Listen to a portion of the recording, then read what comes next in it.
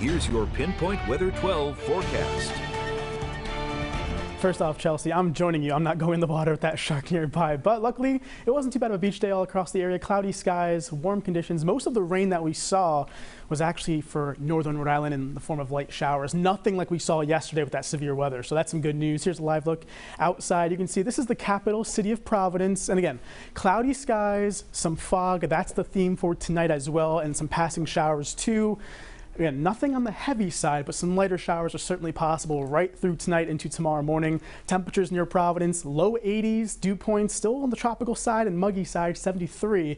Another live look here is Newport. Notice the fog. You can see cloudy skies and some fog developing, and this is going to be continuing as we go through tonight. And current temperatures in Newport, mid 70s, 76, dew points as low 70s, and still tropical as well. So live radar, a lot quieter. You can see the light showers in North Providence County. You can see they kind of fizzled on out, and they're very light in nature for this afternoon. Nothing really crazy going on, and we're staying dry for now, and more pop-up showers coming in for later on tonight through your Monday, but again, not a washout. Temperatures right now, a wide range. Where it was raining earlier today in Smithfield, 71 degrees, Providence, 82, still a warm spot on the map. And then down in Newport, again, 76, out in New Bedford, 78. So not too bad out there, just cloudy skies and some fog as well. Satellite and radar, most of the heavier rain is off to the north and west in upstate New York and also western Massachusetts. So we are dry for now. Let's time things out for you, though, from tonight through tomorrow morning. Scattered showers here, 7 p.m. Temperatures in the 60s and 70s.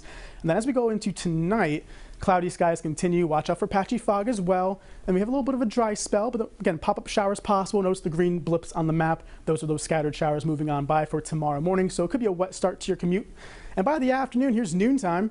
Again, scattered showers continuing, but it's not an all-day washout. They're very scattered and light. Nothing too bad that we can't handle. And by the afternoon, notice the clearing in eastern Connecticut and western parts of the state.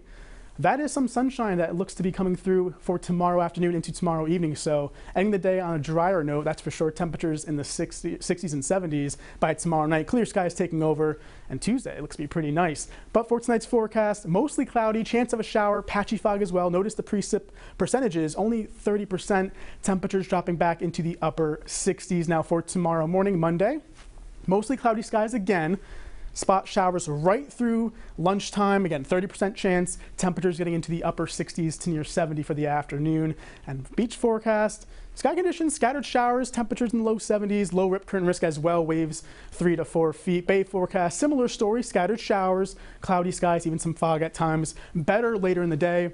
And then watch out for visibility with the fog and showers as well. 7-day forecast looking pretty good on Tuesday after those showers. On Monday, lots of sunshine. Temperatures in the mid 80s. Another round of showers and storms coming in for Wednesday, nice and dry on Thursday. And as always, you can turn to WPRI.com for your latest forecast update.